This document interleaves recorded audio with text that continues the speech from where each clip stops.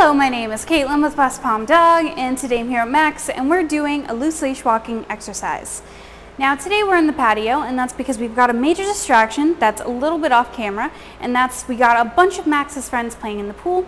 And as you can see, there's a huge distraction to Max, because not only is he seeing other dogs, which is already a massive distraction, but he's seeing them run back and forth in clear view. You can especially see them on this back door right here. But we're going to take advantage of that situation and walk Max nearby. Now what this is going to allow us to do is it's going to allow us to walk Max near really distracting scenarios without him pulling or dragging. No matter what the scenario is, we don't allow any pulling or dragging on our walk. So what we're going to do is we're just going to walk around the patio, like I said, past these distractions, and the goal here is that no matter what, Max is going to give us a very polite walk. Max, let's go.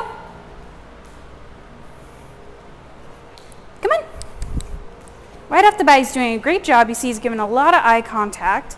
Now we're going to go ahead past one of the clear doors, which has some dogs walking past it. You can see right off the bat, Max is glancing out the door, but you see he's still remaining a nice even pace.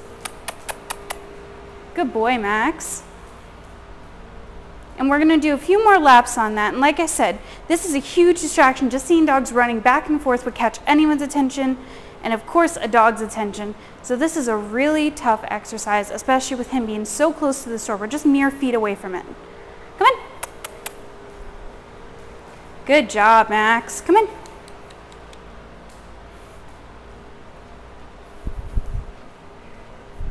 Now what this exercise is going to allow us to do, like I said, it's going to allow Max to walk through distraction scenarios such as a dog park without any fuss, because that's what we want. So right there, you see he's looking back and forth. Yes, good boy.